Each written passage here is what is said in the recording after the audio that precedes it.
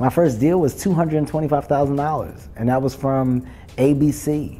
ABC gave me $225,000. I'm buying my mama a house and a car. Got to get my brother a house. I got a business manager now. He running that. Hey, real quick, shift this money so I can use this. Kevin, you don't have any money. Excuse me, Kevin. Well, we never paid taxes on the money, so now you're actually in the hole because you ran through the money you gave out so much. Well, then nobody. Why didn't they take it out the check? They used to. Well, you're incorporated. Well, you didn't explain to me what that meant. Well, Kevin, we assumed that you understood what that was when we did it. I didn't pay tax. Nobody told me. I didn't understand. You've already done all these things, and nobody told. I knew nothing. So I ended up owing like $500,000. It was like a weird number.